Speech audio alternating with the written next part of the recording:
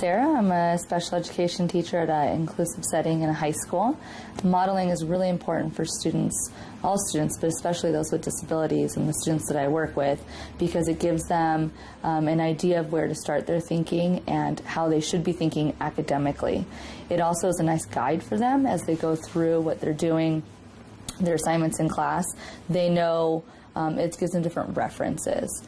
Also, as I'm guiding them and working with them, it gives me an idea of what we're expecting of the students, and so that the teacher and I are on the same page.